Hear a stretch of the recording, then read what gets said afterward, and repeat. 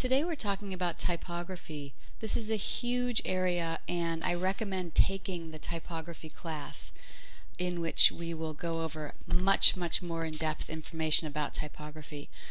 As you can see, what I've done here is put the dictionary definition, and that is the composition of printed material from movable type. All of these little pieces in here we talked about before. These are what are called movable type. So these are actual lead pieces of type.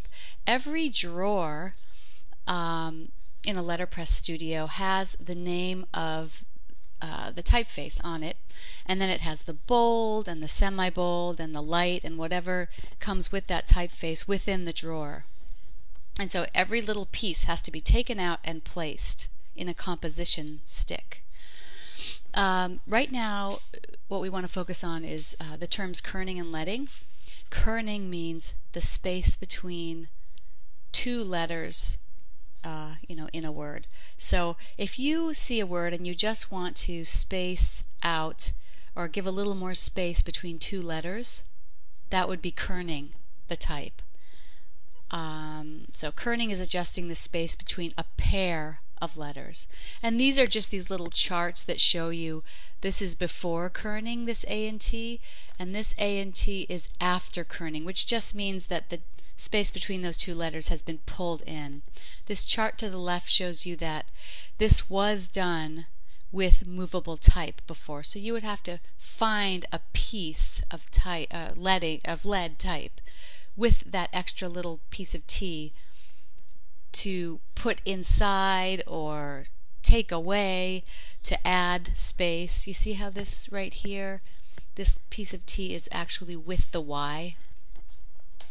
And on the bottom, these little bars, you would line up the pieces of type and make sure that this little groove lined up, and that's how you would know that the type is lined up correctly. Tracking means adjusting the space between all of the letters at the same time. So it's like if you're on the computer in any program, Word, whatever, and you click and drag over the entire word and then it spaces everything evenly. That's called tracking. So you see how this is very tight tracking, real close to each other, normal tracking, and then loose tracking. And these are often design decisions. So this little diagram here to the left, these little blue pieces, these would be pieces of actual lead that you would put in between each piece of type to track everything. So the piece of lead, these are the same thicknesses.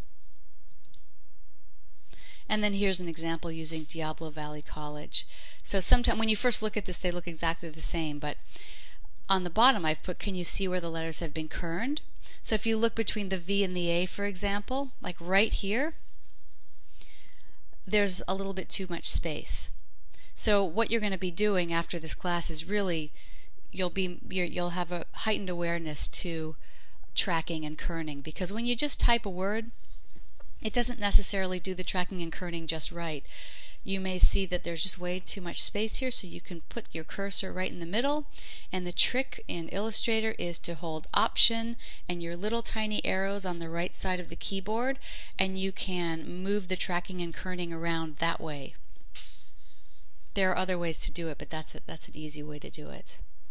So it is the designer's job to look and see what does not appear right and fix it. I mean, if you were to just do two words and then blow them up into a sign, any little kerning issue would be huge. It would really look like this was a very large space.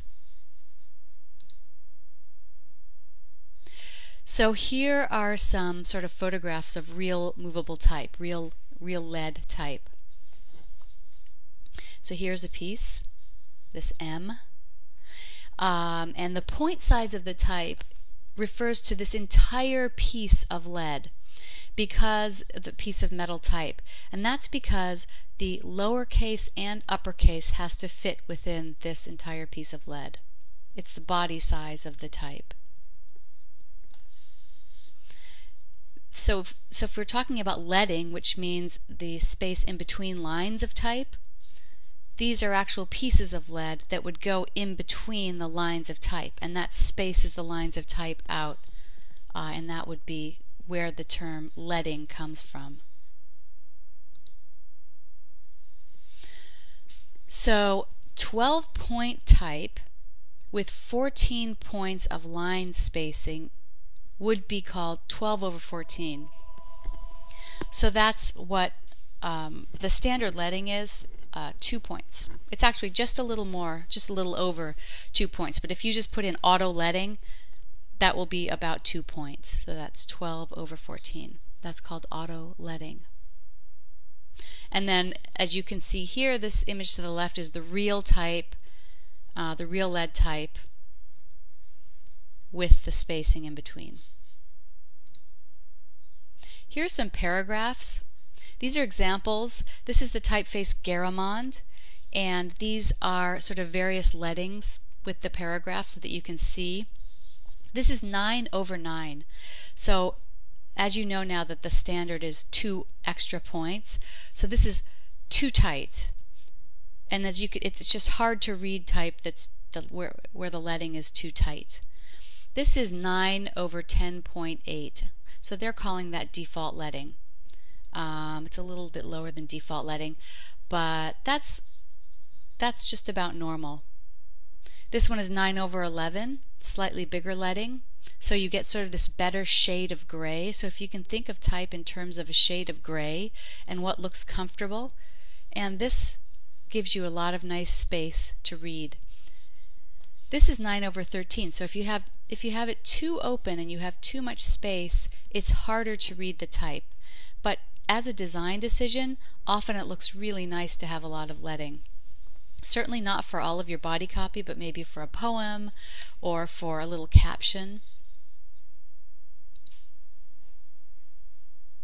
Here are some samples. This is a sample, very large tracking. See all of the letters have lots of space in between them, and there's a lot of leading here, and that's a design decision. That is because of the content of the type. I hope you enjoy this experience. So you're having an experience reading this type, plus it's on pink. So this is a design decision, and this is why you would use large leading and tracking. So if you see this word embarrassed, which is tiny, and aggressive, which is huge, and all uppercase and bold, again, this is a design decision, and it's to express the feeling of that word. So embarrassed might feel very small and in the corner, and aggressive is just huge and on the bottom, and even cut off on the sides. And for this one, it's notice the hierarchy here. You read the large type first, which says not important, and the small type next. Please read this before the above. So this isn't a good example of hierarchy, because if you wanted someone to read, please read this before the above, you would have to have that be the big type. And here are some examples of the use of type to create the feeling of the word and the meaning of that word. So breathe, we have a large letter and a small letter, and a large letter and a small letter, and a large and a small, and a swoosh here, which feels like breathing. And move, you have that space between it because it's as if this moved away. Not sure if that feels like dream. But eat, this is very clever. It looks like there's a bite out of the A. This is a great example of very tight leading to portray a message. So is this what your current office space feels like? So this is a great idea, because by making the leading negative, then you've got the type overlapping, and they've also used, notice, they've used a narrow font, a condensed font, so it really smashes in and feels very cramped.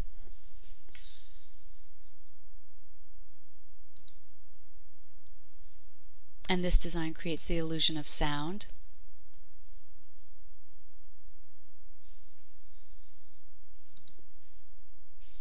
This is a great one, crash. The type treatment creates the illusion of what the word means. So you've got the word and you're kind of I don't know how this was done, but in Illustrator you could use the brush and draw lines on top of this type. And you see how there's a lot of space here, so you've got space between the C and the R and the R and the A, and it just gets closer and closer until the S and the H are sort of kerned right next to each other. So in this way you would put the cursor here and create more space, and then here you would hold the Option and then the arrow to the left, and here the same thing. Give and take. Style. This is clever because of these little money symbols. Be heard. Another clever idea, just using type. You see all of these sentences behind and the background, and they're overlapping one another, and it's just hard to make out what that is, and it feels like many people talking at the same time. And notice that the type in the background is a serif font, so it has these little feet, and then the type that's used that you can read is in white, and it's a sans serif font, and it just stands out. It's almost like using sound, but you don't have any sound, you're just using type. Demon. So this could be hand-drawn, or it could be a font that was typed. And then if you go to type, create outlines, and use the white arrow in Illustrator, you can pull points up like this and alter your type. So this word, hate, is sort of eaten into and really feels like what it means. And then we have this one, which is simple and kind of cute, with the spook, has the eyes in it. This one's a little hard to see, but it says, are we losing our senses? And in the back are the senses. So there's hearing, it's hard for me to even see this, taste, sight, smell, touch. So those are in a lighter gray, and they're behind the black type. So there's just a lot that can be portrayed with only type. This is a clever idea for a logo, smush, and it's the M and the U are smushed together. The familiar stranger, so these little letters are kind of peeking through and it feels kind of creepy. Whoosh, and notice the H, which is tilted to the right and kind of pushes everything and creates movement. And then this one is, I like this because you're taking this very sort of beautiful script and kind of eating into it somehow. And then this word, which I won't say on here, is another kind of type entirely, which looks like it's kind of stamped in there. And by using the color pink, it sort of conceptually contrasts with what it says.